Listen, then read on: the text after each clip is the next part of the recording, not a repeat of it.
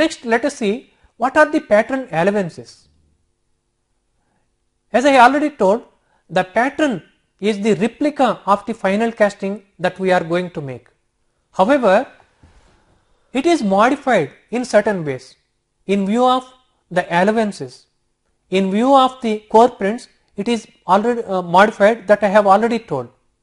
And what are the pattern allowances? One is shrinkage or contraction allowance. Second one is draft or taper allowance. Third one is machining or finishing allowance. Next, distortion or camber allowance. Finally, wrapping allowance. Let us see these things one by one. Shrinkage allowance, or this is also known as contraction allowance. What is this shrinkage allowance? Yes, when we make a casting, during solidification, it undergoes shrinkage. If we want a particular size, and if we make the pattern exactly as the size of the required casting, and during the pouring stage, during pouring and during solidification, the metal solidifies. It undergoes shrinkage, and finally after solidification, the size of the casting will be smaller than the expected size of the casting. The size of the casting will be smaller than the size of the pattern. The pattern we might have chosen correctly.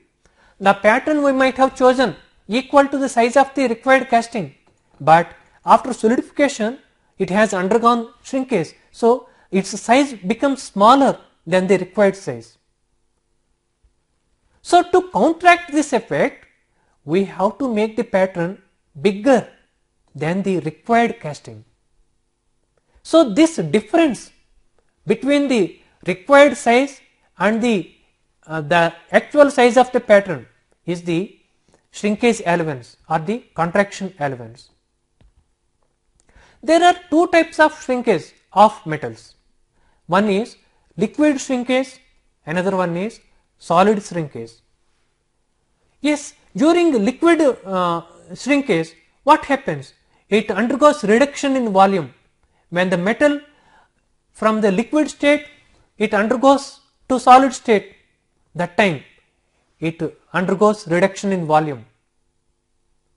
So this will be compensated by the riser.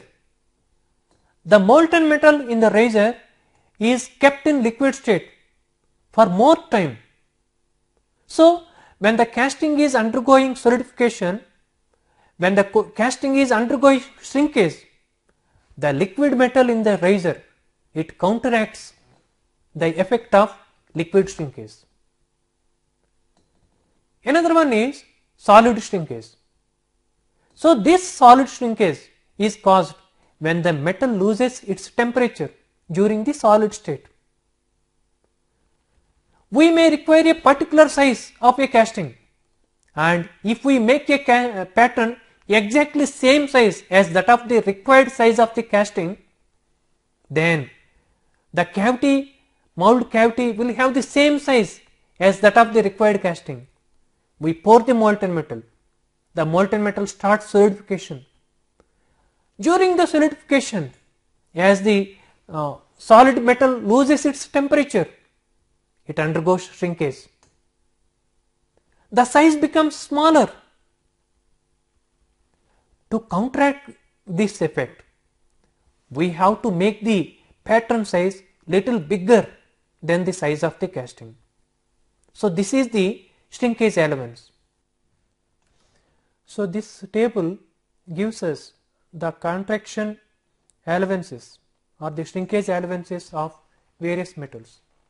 For grey cast iron, for these dimensions, these are the shrinkage allowances. For cast steel, for these dimensions, these are the shrinkage allowances. For aluminum, for these dimensions, these are the shrinkage allowances. For magnesium, for these dimensions, these are the shrinkage allowances.